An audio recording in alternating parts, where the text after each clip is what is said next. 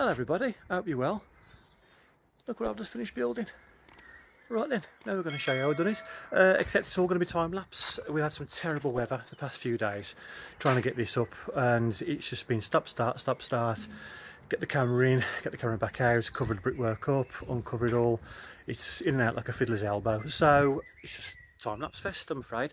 If you want any more detail as into how we do the levels, profiles, anything like that, just put a little comment in the comments, funnily enough, and I'll just send you a link to the other videos which explains your question, basically, because there's nothing here that we haven't done before on our channel. So as I say, if you want anything explaining, let us know and I'll put you in the right direction.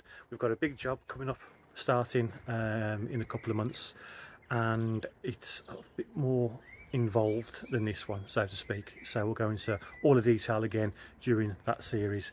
So anything you need to know about this, let me know. We'll put you in the right direction. Cue the music.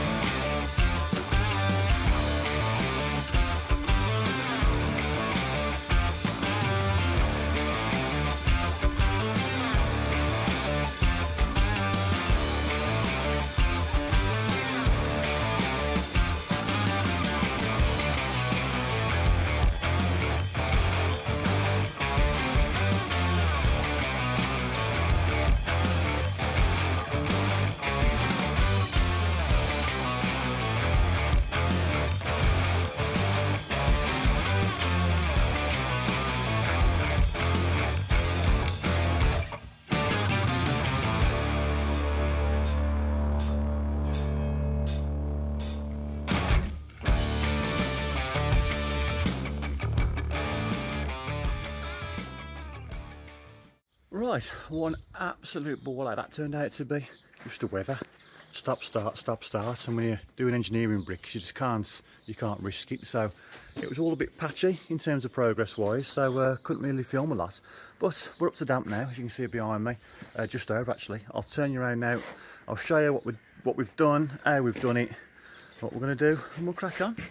Right, so what have we done? Got to damp, obviously. What I've chosen to do, which I don't normally do, I've chosen to follow the house exactly in terms of the damp, big bed for the damp, and follow it round, because as you can see from the way that's been built, the coursing, that's easy to follow, that is.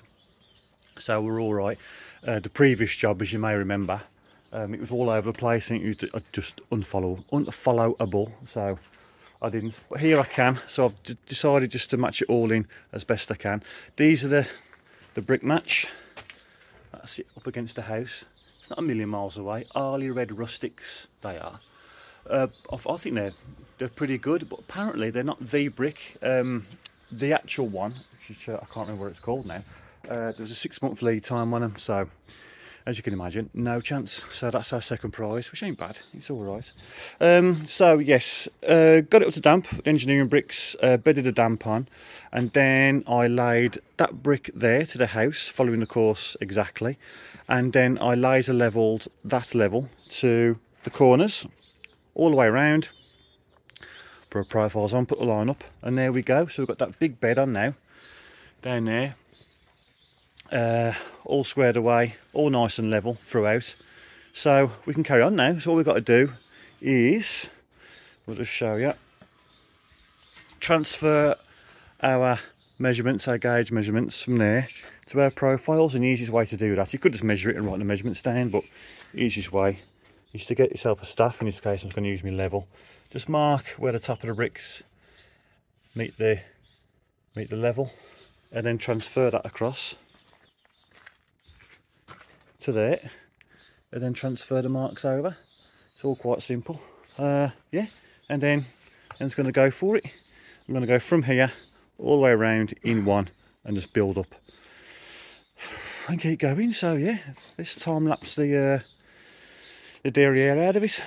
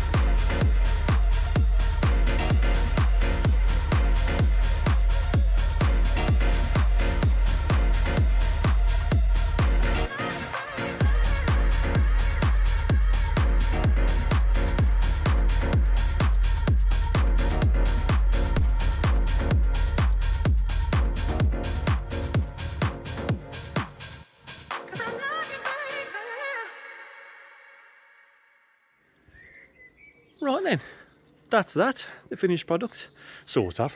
As I say, we've done it all before, so if you want to know any more detail into anything, put a comment down and I'll get back to you with a link to the video that answers your question.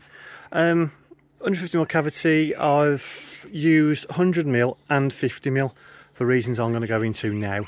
Cavity closures have got to go in, they're all cut, they're ready. Yeah, so basically that's that. Now what we will go into a lot of detail in, as a bit of a step-by-step how-to, is the roof. It's going to be a warm deck, so we're going to go into all that, so stay tuned for that episode. It's going to be a quite interesting one, so would you like that sort of thing.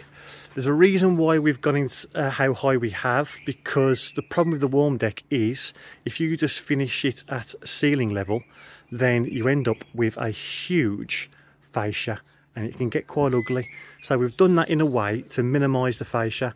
All will become apparent in the next episode, so if you've got any questions regarding that, just stick with us and all will be explained. But as it stands, that is that.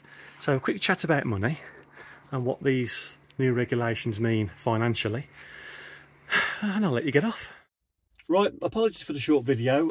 More of an experiment really, a bit more time lapse, a bit more music. Let us know what you think. What sort of 2 different types of music as well. Let us know. We'll try and steer it in the way that you want it, at the same time making videos that really we want to watch ourselves.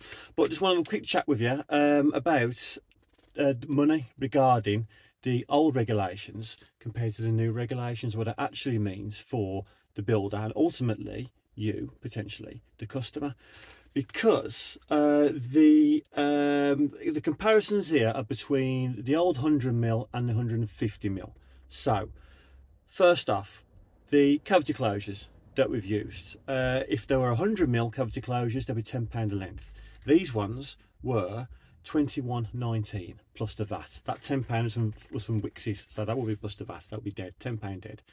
So that's over double, well over double. So that's an increase of, as I say, over 100% just on the cavity closures. The 1500mm cavity lintel, if it was 100mm, it will be £56.97 plus the VAT. I had to pay £138.51. So that's nearly triple. It's not quite, but that's an increase. The 1800mm cavity lintel would have been £83 plus the VAT, and I paid £166.22 plus the VAT. Double. It's huge, isn't it? Now a little extension like this, you can sort of get, you know, all right, you can sort of take it on board really if you don't want a big argument with the customer, or you tell them, no, I price for this, knowing full well new regs are in, so we're covered. But if the builder's coming back to you and saying, oh, it's more money, it's this, it's that, well, you know, what are you going to do? They're going to the builder's merchants, they're getting all these prices, they're starting the job, which could be 6 months, 12 months down the line, because that's how far they're booked up. And that's what they're hit with. Then they've got to come back to you, the customer, and say, listen, there's an increase of, in some cases, 100%, over 100% on certain items. Now, as I say, I only bought 2 lintels for this job. If we're job like I'm outside now, my house, all those, that's a huge increase. Well, the other man from Del Monte's just walked past. No point asking him the question, he's only going to say yes. So, yeah. It's huge, isn't it? It's a big old increase. Now, I know what you're saying. You'll be on a time zero. These Part L regulations have been in for nearly a year now. Well, that's true. But if your job started before June 2022, or the building regs was passed off, i.e. the building regulation company, be it the council, be it a private company, were aware of your job, it's registered is the word I think I'm looking for, before June 2022, then you fell under the old regs. So if you're 12 months in advance for your jobs, which is only really, you know, it could be 2 extensions, you know, it's only 2 jobs. It's not like an electrician who does 3 or 4 jobs a day, got, you know, 15 jobs a week, whatever it is. You know, for a general builder like us, we might only get 2 or 3 customers a year. Then we've gone this year now and they haven't applied to us. Well, now they do. So now I'm getting my head around it, whereas before I sort of bury my head in the sand around them. So yeah, there we go. So for all your potential customers out there wondering why, you know, the quotes are coming in so expensive, well, there's not a fat lot really that we can do, not when there's, and that's only 3 elements of a job. I saved £320 by doing the insulation 100mm and 50mm rather than buying 150mm. Again, that's another, that would have been another 350 quid if I did it that way. Bear in mind they're not in stock anyway, because a lot of builders merchants aren't going down 150mm route. There are ways of keeping your cavity 100mm where you upgrade the insulation in the cavity. Problem with that is that you've got to do the internal walls first, and then you pin your insulation to that. Now, like the job that you just saw me do, I can't do that on the one side because I can't get to the neighbour side to build it. There's a building there, you know, you can't do it. So there's ways and means around everything. The 150mm cavities are not the way you have to do it. Yes, there's other ways. I've got to get my head around, but that's just a little food for thought of how much things have gone up just because of that one element. Right then, so now that is done, that gives me a chance to come back here, my house, and crack on. So next time you'll see me, which hopefully, which will be this Wednesday, there'll be a new episode coming up, fingers crossed. Right then, thank you for watching. Always leave your comments down below. We'll get back to all of them. Yeah, mention what you want. Let's have a chat about it. Nice one. Take care.